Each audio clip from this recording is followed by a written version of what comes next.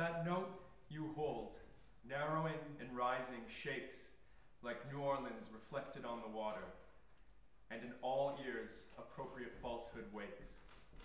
Building for some a legendary quarter of balconies, flower baskets and quadrilles, everyone making love and going shares. Oh, play that thing.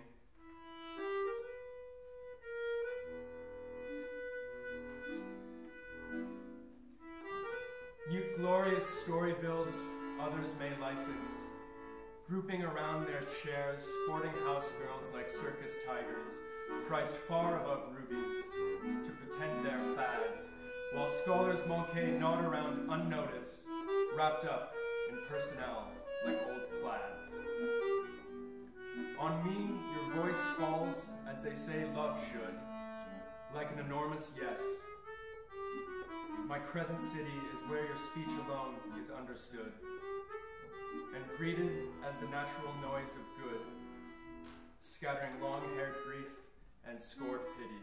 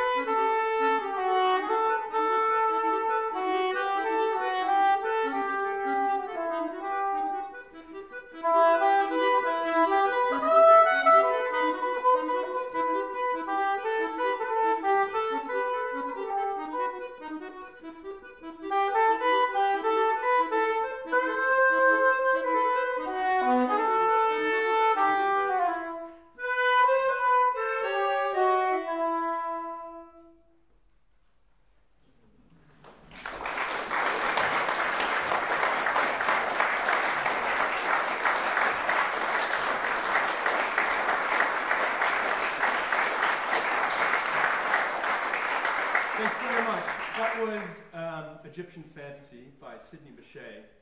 For those who don't know Sidney Bechet, he was really one of the first preeminent soprano saxophone players to ever sort of play the instrument. But long before he was a soprano saxophone player, he was a famous clarinetist. That is until he went to London, actually, and was walking around London's West End, saw a soprano saxophone in the window and said, "I will have one of those," and the rest is history. The next piece, the poem that I started off with, for the record, was Philip Larkin's For Sidney Bechet, which is a poem. He was a big jazz fan, Philip Larkin, among other things, and he wrote that really, really lovely poem, and I thought I would share it with you all. The next piece we'll be playing is a piece by J.S. or C.P.E. Bach, depending on who you ask. It's a very contentious matter, although with 10 children who made it into adulthood, it's had to be likely that at least one would be a chip off the old block and sound a bit like his father. So, for all intents and purposes, today we'll be playing J.S. Bach's Flute Sonata in E flat.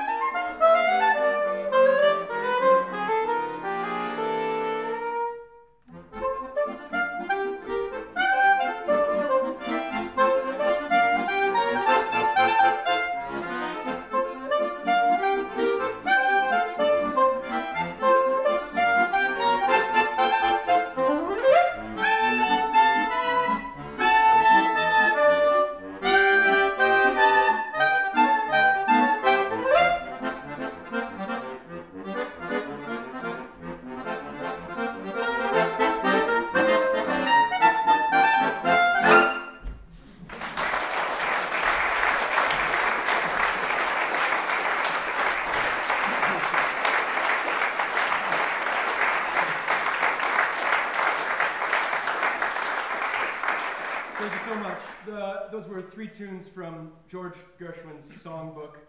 Those are arrangements that we made as a duo of arrangements that he made of some of his own songs. If you get what's going on here. They're really wonderful, and we hope to do more of them one day, but those were the 3 we did for tonight. The year that George Gershwin passed away, another composer was born who in many ways sort of defined a kind of new American sound in some ways. His sound is so ubiquitous that you wouldn't even recognize almost where it came from if you didn't know. And that's the music of Philip Glass, who was a sort of famous composer in his own right, famous for his operas, sort of by the 70s and 80s. But somewhere in the 80s, I think I want to say 1984 or something like that, he released an album called Glassworks, which really brought in very success among sort of commercial success in a way that many composers didn't have. And it's just a fantastic album if you've never listened to it. We're going to do, I think, the 3rd piece from it, which is called Facades, which is originally written for some kind of combination of string orchestras and synthesizers and saxophones, and we've reduced it down to our acoustic synthesizer and saxophone for today.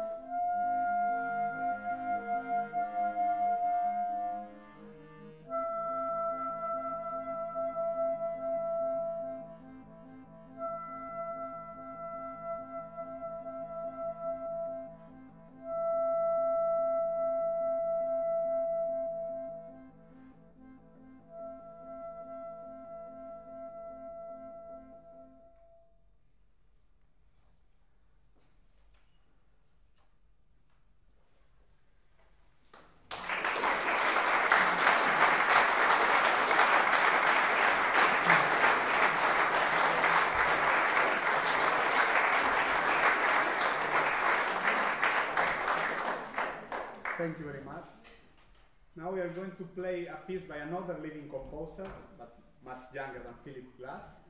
His name is Mikołaj Majkusiak, and he's an accordionist from Poland. And actually, this is the first piece we'll play tonight that is originally written for accordion and saxophone. Because as you can imagine, there's not much repertoire, original repertoire written for us.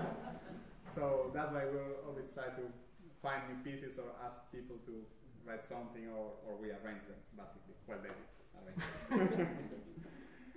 This piece is, it's made up of 4 movements. Each of the movements is related to an element. So it's water, fire, earth, and air. And we are going to play tonight the last one, fire. And probably in the music you can find how he creates this idea of the fire.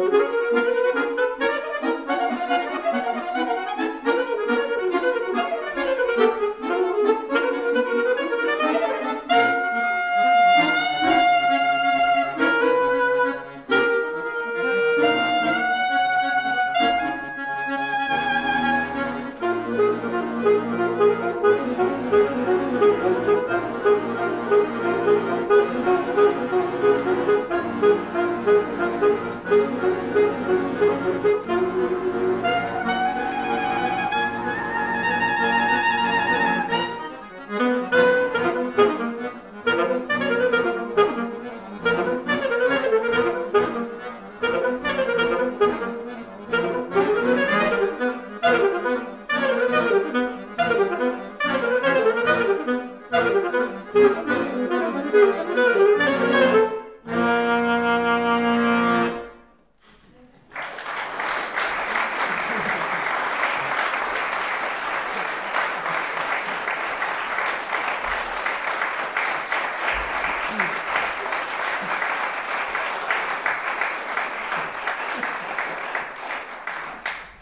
don't know if it sounded like fire, but it feels like fire. So well, we'll get into the end of tonight's concert. Don't worry, it's quite a long piece, so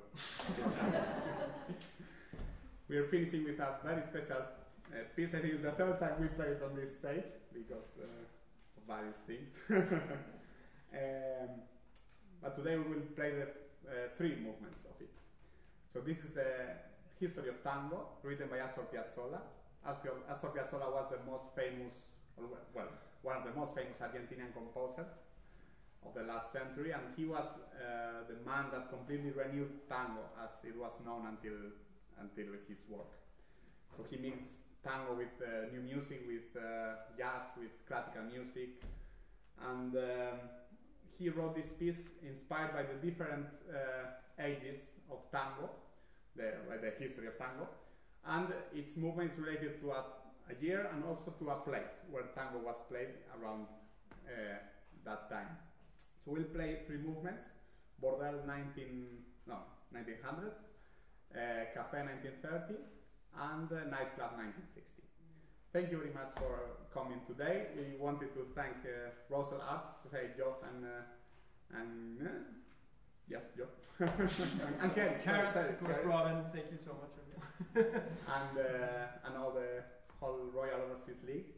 And we hope you enjoyed today this concert, and hope to see you very soon again. Thank you very much.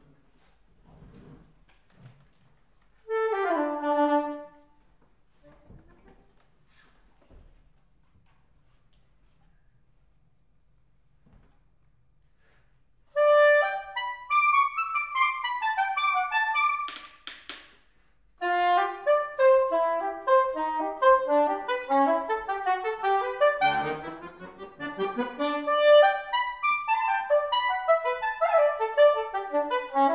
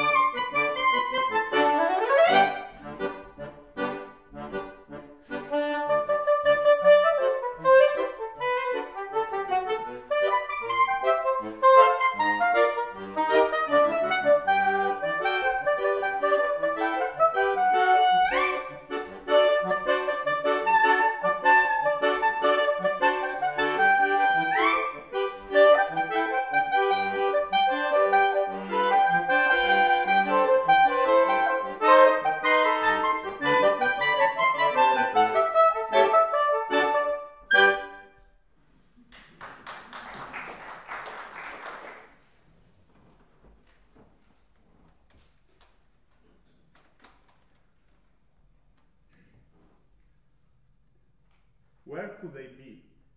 Asked the elegy of those who have disappeared, as if there were a zone in which yesterday could be today, still and yet. Where, I repeat, it is that underworld that was created in dusty dirt alleyways or in lost villages by those who lived with knives and courage. They are in the music, in the persistent strumming of the guitar that narrates through a gay milonga the innocent festival of courage. That outburst, the tango, that devilry defies the busy years. Made of dust and time, men do not endure as long as the light tune that is simply time. The tango creates a shady and real past that in some way is true, an impossible memory of having died fighting on a corner in the slums.